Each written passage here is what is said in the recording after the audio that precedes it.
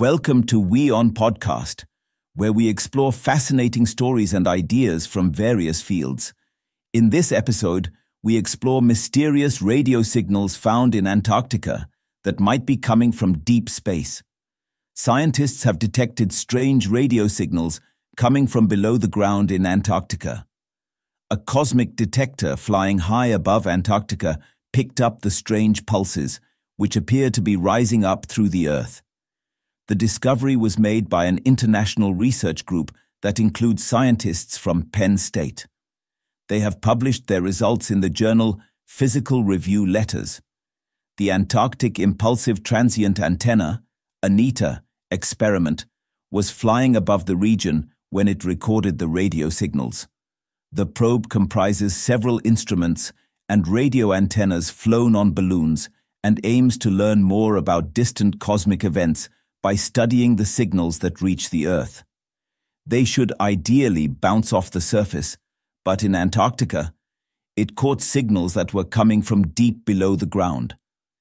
They were at steep angles and likely traveled through kilometers of rock and past the Earth's crust before tearing through the surface.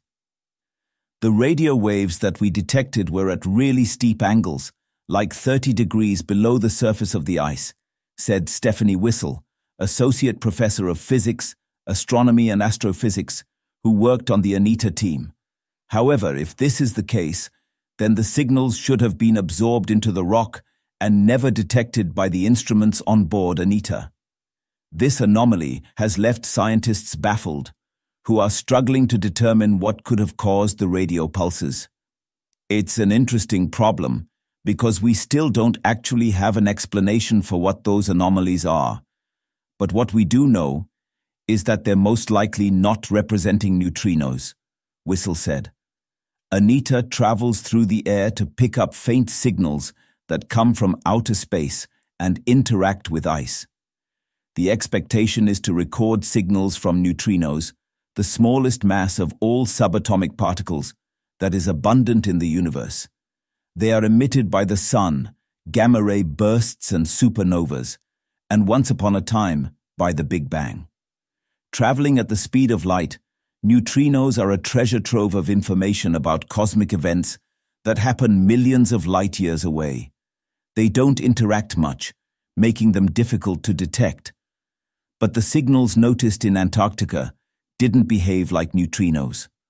Wissel says, if it were at all a neutrino that was responsible, it means it traveled a long way, without interacting with anything until the end.